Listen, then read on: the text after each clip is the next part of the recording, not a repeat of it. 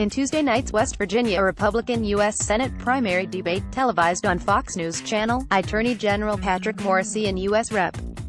Evan Jenkins underscored why they are the frontrunners and why they would do a far better job representing the state than Democratic Sen. Joe Manchin. The GOP candidates face off in a primary May 8th to challenge Manchin, who has shown repeatedly that he is beholden to national Democrats and their far-left agenda of opposition to President Trump at every turn. Former Coal executive Don Blankenship is also in the GOP primary, but trails in polls. President Trump won a 40-point victory in West Virginia over Hillary Clinton in 2016. The Republican candidates made a point of saying they support the president and will help him improve the lives of West Virginians and Americans if they can oust Manchin and help the GOP expand its narrow 51-49 Senate majority in the November election. Despite wishful thinking by Democrats that they will seize control of the Senate, a win in the West Virginia Senate race could be a sign that Republicans pick up 3 or 4 seats in the chamber. Morrisey and Jenkins wisely stressed their support for President Trump in a state where he is clearly popular.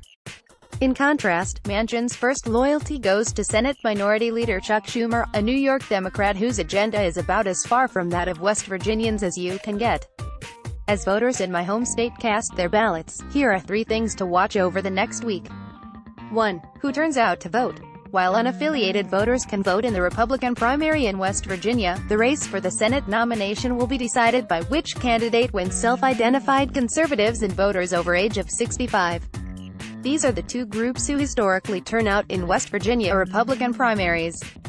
In our recent GOP election fund poll, Attorney General Morrisey held the edge among conservative voters. It is also important to look at the eastern panhandle of the state. There Berkeley, Jefferson and Morgan counties will have a huge impact on the final results. In his previous 2 races for statewide office, Morrisey secured big enough margins in these counties to be victorious. However, the largest number of early votes cast in the primary for the Senate will come from the Charleston-Huntington media market. This could be a good sign for Jenkins, since Huntington includes his old state Senate district in the base of his congressional support.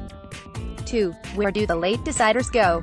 Both the GOP Election Fund and Fox News surveys found a significant number of undecided voters throughout the state.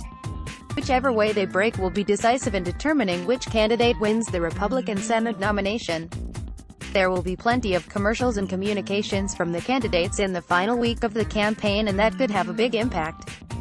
3. Will a Democratic super PAC, Duty and Country, determine the winner?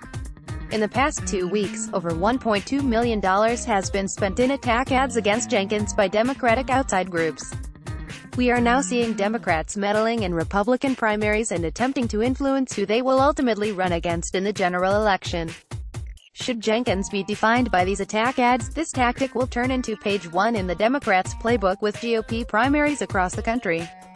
With Manchin's declining approval rating, Tuesday's debate puts us 1 day closer to learning whether he will be a victim of the political environment that has turned against Democrats. West Virginia is a very pro-Trump state, and whoever wins the GOP primary is sure to wage a strong race against Manchin and hopefully send him into a well-deserved retirement.